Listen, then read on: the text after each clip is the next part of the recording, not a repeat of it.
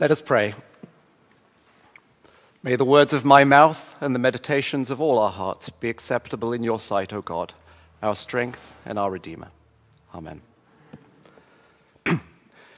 Exactly 50 years ago, in 1972, President Nixon went to China. I was not alive then, but as I understand it, many followed his visit on television with excitement and some trepidation. And of course, it's undeniable that Nixon's trip has had immeasurable consequences for our international relations ever since. Much of what I know about that visit is from one of my favorite operas, Nixon in China, by the Bay Area's own John Adams. If you haven't seen or heard it, I strongly recommend that you do. And an interesting Episcopalian connection is that the librettist of that opera, the poet Alice Goodman, who went to Harvard College with Adams, later moved to England, converted to Christianity, and is now an Anglican priest.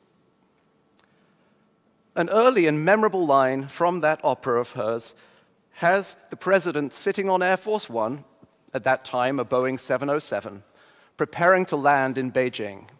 Nixon says to himself, "We live in an unsettled time. Who are our enemies? Who are our friends?" And 50 years later, those words feel just as poignant and relevant as ever, even as we celebrated our nation's independence this past Monday.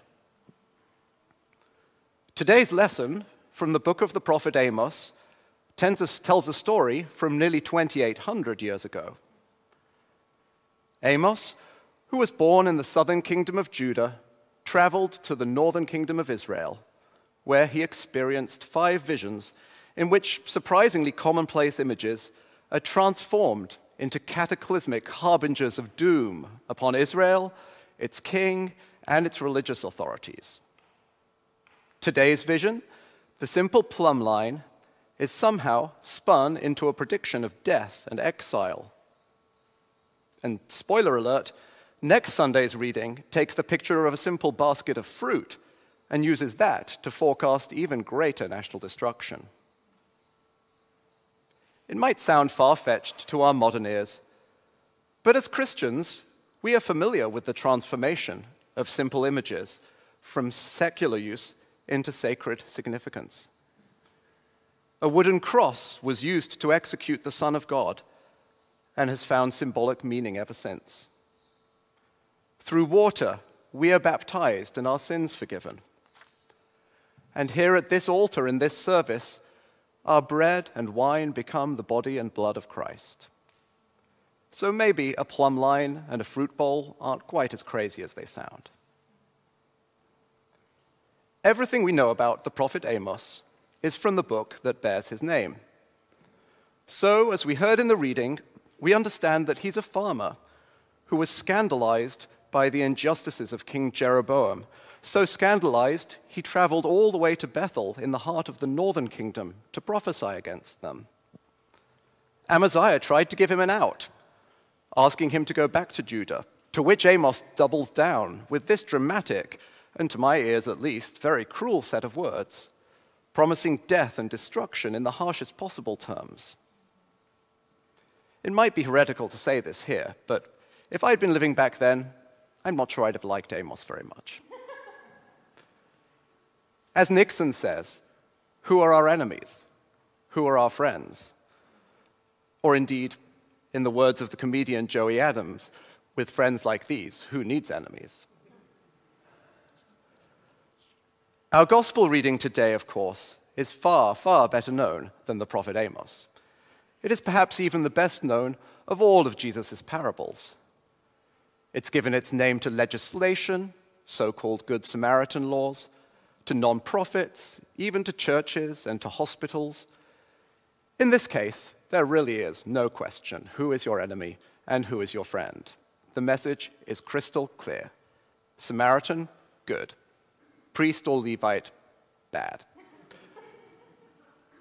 But of course, it's never quite that easy.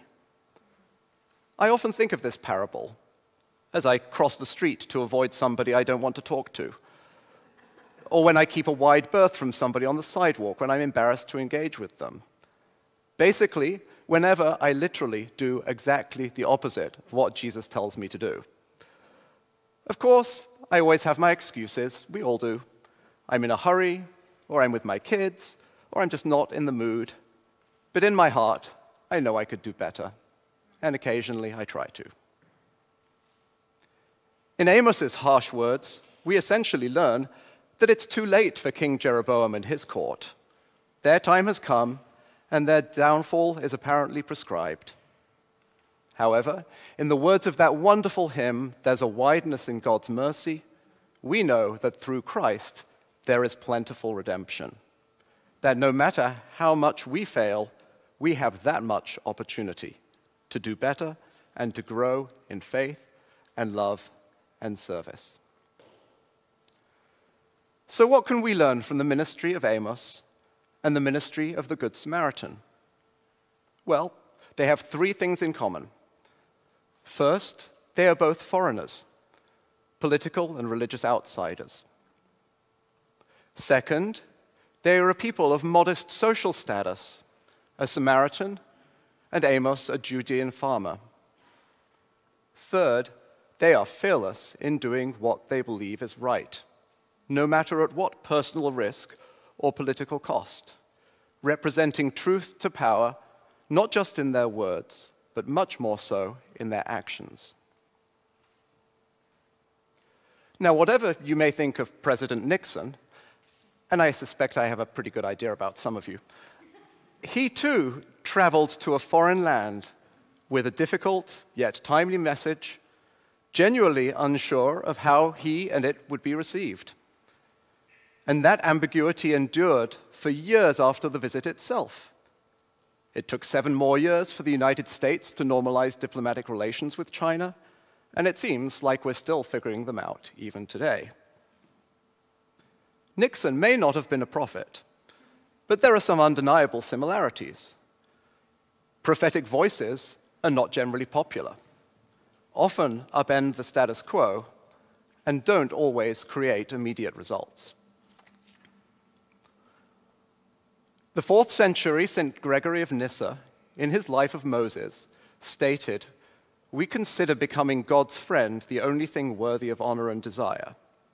Again, we consider becoming God's friend the only thing worthy of honor and desire. And from today's readings, we see that we are called in word and deed to follow that path, difficult as it may be. For while Amos was certainly a political figure, his motive was certainly not political, but rather his love of God and his desire to be God's friend. And of course, the character of the Good Samaritan is used by Jesus himself to show us exactly what it means to love our neighbor as ourselves. This leads me to ask the question, who are the prophetic voices of our own time? I invite you to think again about the commonalities I described earlier. An outsider of modest social status who speaks and acts to show truth to power. Where do we find such prophets in our own day, I wonder? We all probably have our own answers, and I encourage you to ponder more about that in the days ahead. At the same time, we can acknowledge with gratitude that in Christ we are friends and not enemies. Indeed, in the words of another beloved hymn, we are no more a stranger nor a guest, but like a child at home. In that spirit, I encourage you to open your hearts to love your neighbor and to listen to the voices of the prophets in our midst. My colleague Ana Hernandez wrote a beautiful chant that sets this simple prayer: "Open my heart." I invite you to join me now in singing it together.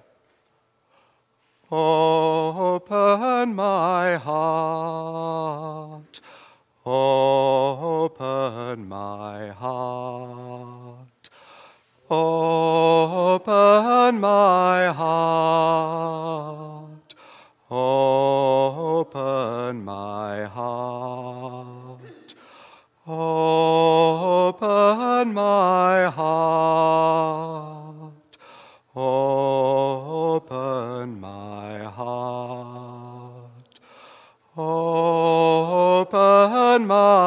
heart.